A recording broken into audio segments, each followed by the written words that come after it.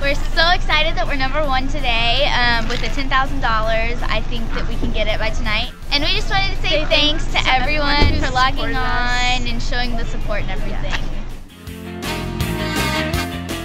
Phase 2, we need everybody to be either downtown or here when the Zoo 2 people will come out and view the shelter to show all of our support. Wear your blue and have banners, make banners, whatever. Just cheering when we come by, just showing all of our support so we can ultimately get the $1 million.